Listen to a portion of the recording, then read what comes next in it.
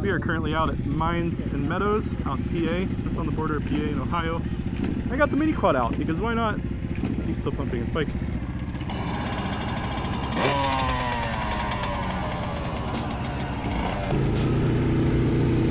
Oh yeah, feels good to be out. This is the first time taking the TRX90 out on an actual trail, and this thing is way underpowered for what we're out here with, but that's the best part, is trying to get into it and explore a little bit.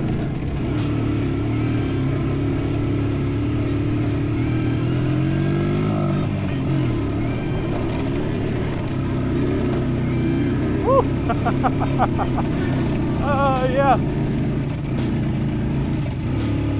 Yeah, we may have to swap out. I'm gonna hold these legs back a little bit.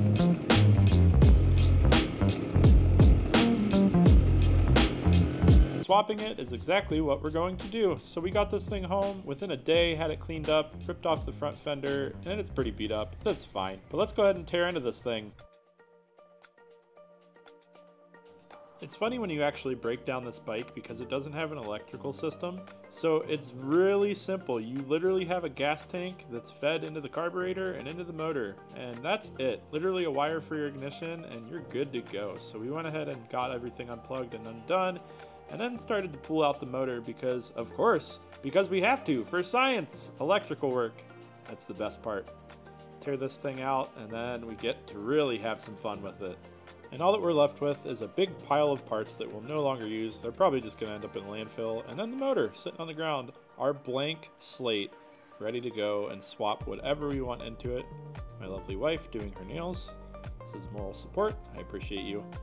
And back to the bike is an awesome blank slate. Cannot wait to get this thing rolling. But first, we need to wash it. So I went ahead and did that, cleaned it up a little bit, didn't scrub too much, but at least got it going, and then cut the main bracket on the left side. Reason being is the motor itself is round, so it has to fit in there.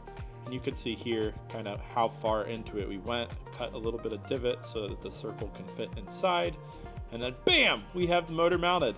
It fits nicely. I do have to adjust quite a bit here, but this gives us a rough idea for templating and how it needs to fit up in there.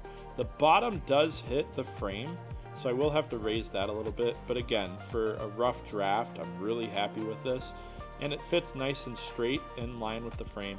Next, I went ahead and put a piece of tape across the frame just to give me my rough line for how far forward the battery can go where it meets the motor. It gives me enough room, and then I marked the mounts with those two tabs straight down.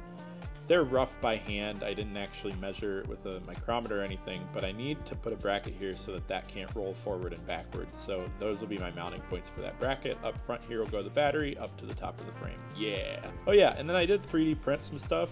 Super awesome for templating. I just got this, and it's going to prove very, very helpful with all of our future builds. This is a rough side cut of the QS motor that we're using, and I used that to get the template for the actual brackets that are going to be vertically held into the motor down to that bottom plate. So we cut those out and then went ahead and mocked them up. And as you can see here, I did have to Dremel a little bit just because it's, again, rough draft. I went ahead and cut a two-piece system into the floorboard. It basically allows me to space the motor up and mount to that bottom bolt hole while keeping the battery on a completely different plane. It's about a 1/4 inch lower, so this works out really, really well. I might weld this in time, but I put these holes in just for U-bolts so I can template it and kind of keep everything straight. When the motor's mounted, you can see I can't actually use this top bolt hole, which is what these brackets are for. It allows me to tie those top mount bolts into this lower section. There is obviously a gap here, but I'm going to fix that up in future iterations. That just gives me a rough idea to template everything. Otherwise, really, really happy with how this is going. I think we've come a long way in just, I don't know, really 3-4 days of doing this. And we'll see what next video brings. Thank you guys for hanging out. And if you haven't subbed, make sure you do so. I appreciate you guys. Have the best day ever. Goodbye.